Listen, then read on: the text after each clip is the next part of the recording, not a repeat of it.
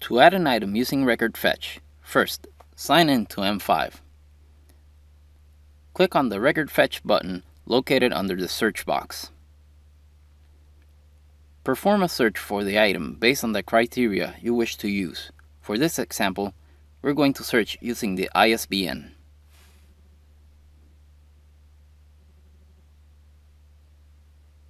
Once the item shows up in the search results, click on Save Record in My List. A dialog box will display the record has been added to your list. Click OK to dismiss it.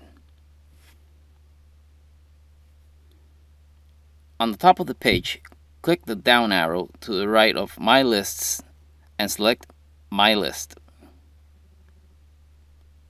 This page will display the item or items that have been added to your list.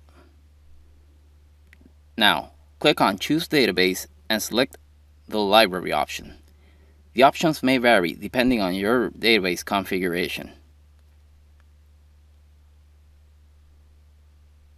Click on Add Records. There will be a dialog box confirming the item has been added, as well as a search term to utilize to retrieve the recently added item. Click OK to dismiss it.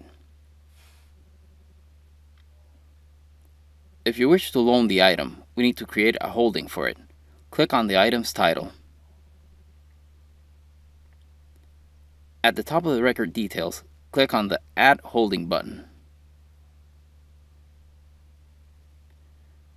Fill in the fields needed. Now click on Save.